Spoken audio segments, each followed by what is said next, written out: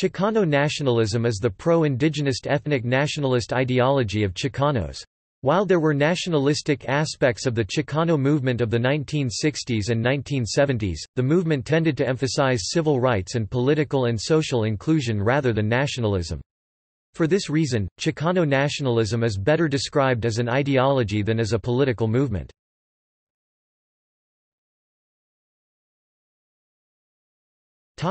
Background. Violence and discrimination against Mexican Americans, usually of lower class and visible Amerindian ancestry, continued into the 1950s and 1960s. Many organizations, businesses, and homeowners associations had official policies to exclude Mexican Americans. In many areas across the Southwest, Mexican Americans lived in separate residential areas, due to laws and real estate company policies. This group of laws and policies, known as redlining, lasted until the 1950s, and fall under the concept of official segregation. In many other instances, it was more of a general social understanding that Mexicans should be excluded from white society. For instance, signs with the phrase, "No dogs or Mexicans," were posted in small businesses and public pools throughout the Southwest well into the 60s. Some members of the Mexican American community began to question whether assimilation was possible or even desirable. At the same time, a sense of ethnic consciousness and unity was forming, especially among the youth, around the plight of the farmworkers. Mexican Americans, some of whom began calling themselves Chicanos as a symbol of ethnic pride, also began to uncover their history and critically analyze what they learned in public schools. With this new sense of identity and history, the early proponents of the Chicano movement began viewing themselves as a colonized people entitled to self-determination of their own. Some of them also embraced a form of nationalism that was based on their perception of the failure of the United States government to live up to the promises that it had made in the Treaty of Guadalupe Hidalgo.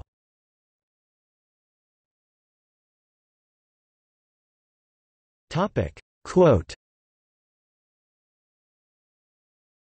"The concept of Chicano nationalism is perhaps best articulated in the 1968 Plan Espiritual de Islan, generally considered the manifesto of the Chicano movement.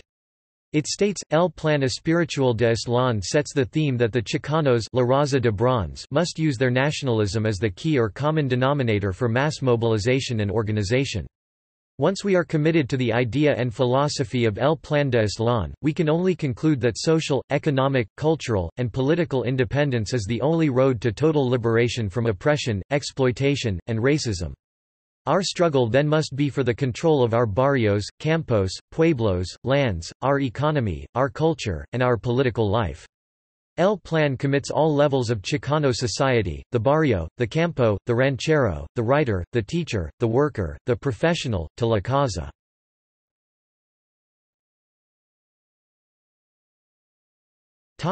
Functions and basis.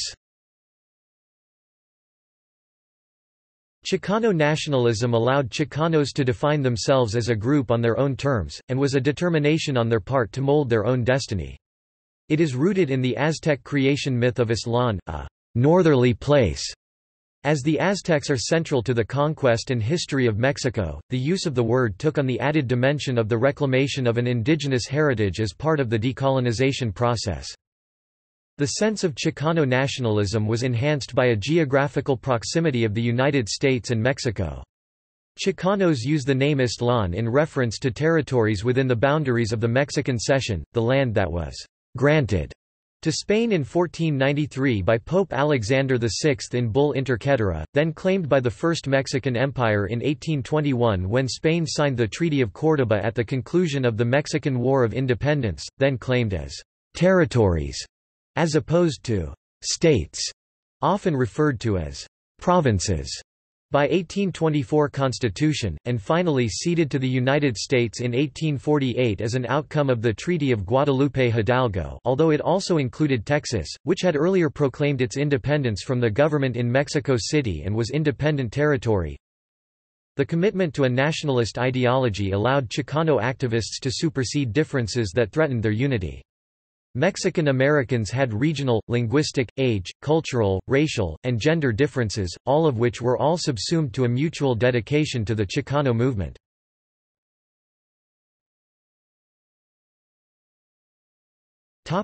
Criticisms. Some small groups of Mexican nationalists, in Mexico, label Chicano nationalism as a form of separatism, similar to the Republic of Texas or black separatism, which is opposed to their own idea of reconquista and unification of Mexico according to the borders of the Adams-Onis Treaty. As Chicano identity may be only composed of people of predominantly or fully indigenous ancestries, Mexican nationalists believe the idea of Aztlán to be divisive and condemn Chicano nationalists for attempting to create a new identity for the Mexican American population, distinct from that of the Mexican nation, which also includes people of European ancestry, mostly Spanish.